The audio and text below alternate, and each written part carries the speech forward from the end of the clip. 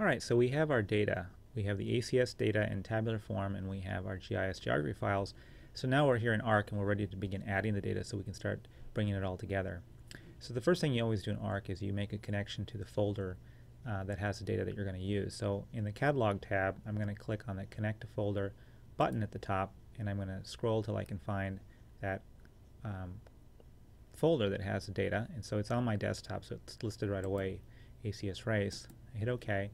And now when I go to Catalog, I'll see that path added as one of the folder connections. So I'm going to expand that to see the contents. And I'm going to bring in the census data first, the geography files for the Census 2010 towns. Drag that in here so we can take a look at it. And what we have here are the geography files, the polygon layer consisting of the 351 cities and towns that make up Massachusetts. And one of the things that we're going to need to know about this data in order to use it properly is to see what it has in its attribute table. So I'm going to right click on the layer in the table of contents and open the attribute table. And so the attribute table shows us the data that it has for each of the features, each of the polygons, each of the towns in this layer. And we can see that it's got some basic information, including the town name, interestingly written both as all caps as well as sentence style here, and some other kind of cryptic looking columns, and then some population data running from 1980 to 2010, but our data is more up to date than that. And then we even have some population change data, and then a few other things like size and area of these municipalities. This is important to inspect your data because you always want to know what you're working with, but secondly because we're going to be looking for a way to append the ACS census data to this table. And so we need to find a column that the two tables share in common in order to accomplish that. So now I'm going to add the table that we've processed from the ACS data by going back to the catalog. Close this for a second. And we're looking for that CSV file that we created earlier. It's got the number 2 on the end. So I'm going to click and drag that over here. And I'm going to open that up to inspect it to make sure it looks right. That's what you always do when you add a table. And it just has a little bit of data in it, but it's got our total population and our white population. That's good. It's got the names of the communities as well, although they're formatted very differently because they also contain the county and state. And this means that they're not going to be quite usable because there was nothing comparable in the other table. We see two kind of cryptic columns here, GeoID and GeoID2. This looks like they might be unique IDs. So let's look at the two tables side by side so we can compare them, because again what we're looking for is a column that the two tables share in common. So I'm going to right click on the poly layer and again open the attribute table, and the table overlaps or obscures the other table for a second. You see the two tabs are listed down here.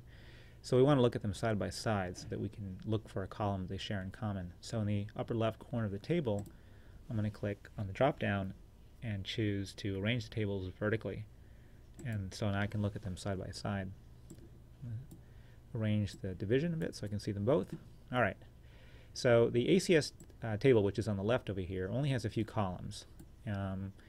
And the Census 2010 towns poly attribute table has a bunch of them. But again, what we're looking for is a column that contains unique data that will be common to both tables, in which there will be a one-to-one relationship, so that there'll be one record in the towns poly attribute table that matches one record in the census ACS data. So that's what we're looking for. And usually what that means is you're looking for nominal data rather than numeric or any kind of ordinal data or something like that. You want nominal data. So usually IDs are the best if you can find them. So I don't see anything that looks like GeoID and GeoID2 from the ACS data in my city, Census 2000 towns poly attribute table, but I do see something interesting here. These two columns in particular, if you compare them to this column over here, you should see that these numbers are concatenations of these numbers. Essentially, though, the 2500 is in front and then the other numbers follow. And that's great. That's exactly, in fact, what they are. So in order to join these two tables, what we're going to need to do is to create a new column in the 2010 polys attribute table that concatenates these two numbers so that we can begin to join them. However, in addition to the numbers being the same, or not the numbers rather, the records having the same information, and ideally text information, all the columns have to be in text. So we need to inspect those columns. So if we look at the FIPS STCO, which is a start, we see a problem already. It shows me statistics, which tells me that it's a numeric column, and that's not what we want. In fact, we go to the properties, we can also see that it's numeric, and it's specifically a long, which is to say it's a long integer, which is a number, usually a number you do math with, not a number you use for IDs. The county sub FP10 or COUS sub FP10, if we click on that, statistics is grayed out, which tells us it's not a number, it's text. In fact, we go to the properties, and indeed it says string, string just being another word to mean text. And that's actually the format we want it to be in. So this one's a problem, this one's okay. Over here on the ACS table, that GOID2, oops, it's also statistics. So that means it's a number. This one's a double, which means a double float. It's essentially a column that can hold numbers with decimals and specifically large numbers. And again, we can't join these columns if they're in different formats. They have to be all the same, and ideally they should all be text. So we're going to have two things that we need to do. First, we need to create a column in the 10th Census 2010 Towns poly layer that concatenates these two numbers, but they have to be text too. So what I'm going to do first is I'm going to convert this column into a text column, and then I'll concatenate them in a separate column. So the way that I do that is with this table highlighted, okay, so I'm going to click on the top so the blue bar becomes darker. I'm going to go to the upper left menu over here, and I'm going to add a field. And I'm going to add a field, and I'm going to call this FIPS txt for that one column, and I'm going to make sure it's a string, or excuse me, a text. We use those words interchangeably. And that one I noticed only had 5 characters of length of content in there, so that's probably long enough. And again, we're copying this one right here, and there's 5 characters. So now with that column created, I can copy over that data. So I'm going to right click on that column, choose Field Calculator. It'll warn me that I'm editing out of an edit session, which means that I can't undo anything, but that's okay.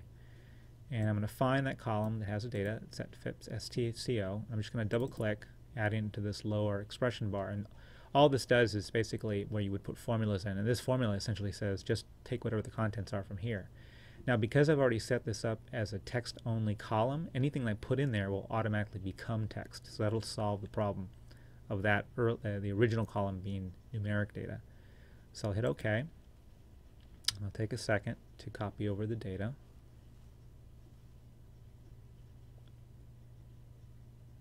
Alright, and there we have it. And I can right-click on it, and sure enough, statistics is grayed out, which is good, means it's text. I can also tell by the justification, you'll notice the numbers are pushed up against the left-hand edge of the column, whereas numbers are always pushed up against the right. So it's another quick indicator. Alright, so now I need one more column so that I can take these numbers and concatenate them with these numbers. Alright, so the original one had 5 characters, and this one also has 5 characters, so it only needs to be 10 characters wide. You don't need to make them any wider than they need to be. So I'm going to go back to the drop-down menu on the upper left, add field, and I'm going to call this geo_ID3. And I'm doing that because notice that this one's GeoID2 over here. I'm going to create the same field over here when I get to this table, and that way we don't get mixed up. Again, make sure it's a text, because that's all we can work with. We only need 10 character spaces, so we'll change that to 10, and then we'll hit OK. And we see now we've got that column added, and so now we're going to concatenate the two numbers, again with these numbers going in front, just like they're over here.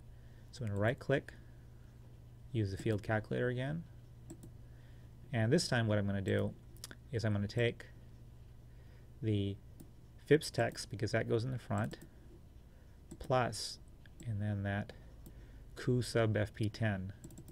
Now this expression is not going to add anything because we're not dealing with numbers, we're dealing with text. So this expression is basically going to tell Arc to concatenate or push together the two sets of numbers. So hit OK, and there we go. Now they've been all in there. You can see they're adjusted to the left, they're all text. That's pretty clear, no statistics.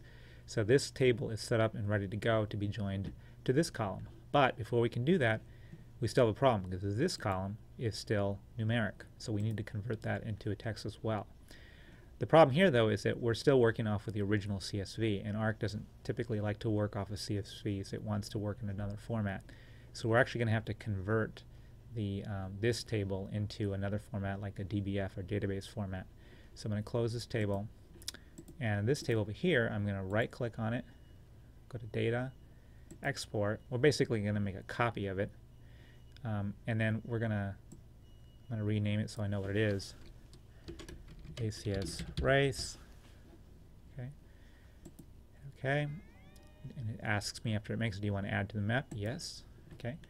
And this is this column, this table right here. Okay. You can tell the difference because this one has an extension CSV, this one does not. So I'm going to right click, open it, just to inspect it again, make sure it looks okay. All right, it's got all the same columns. We still have that GeoID2 that we need to convert. All right, and the reason again that we export it is because we need to be able to edit the table, and Arc won't let you edit all tables, but this one it will let us.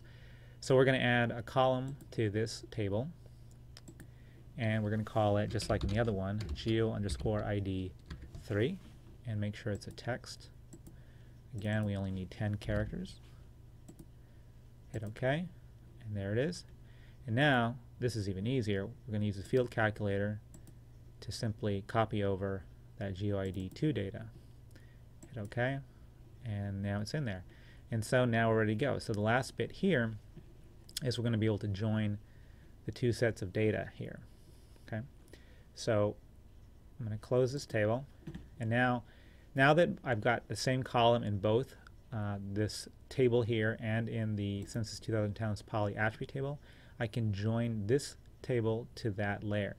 And so because the layer is the destination, the thing receiving the information, I initiate a join on this layer. And so I right click on that layer, and I'm going to go to join here,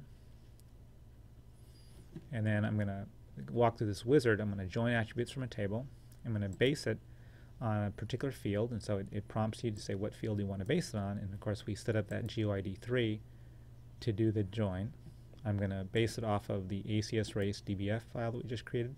It automatically prompts me for GeoID3 in that table because it sees that they're the only things that can contain matching types of data. And then I can choose whether I want to keep all the records or only the matching records. In this case, I want to keep only the matching records because I don't want to bring over anything I don't need, and I also want it to tell me right away if it works or not. So I'm going to hit OK, and it'll ask me whether I want to index it. This is only an issue when you work with really large data sets, but I'll say yes. It doesn't hurt anything. Now, when I go to the attribute table for this layer, right click, choose Open Attribute Table, and I scroll to the far right, what I should see, aha, my data has been appended to the end of that attribute table, which is great. It's exactly what I want. And in fact, I can go ahead and start mapping it.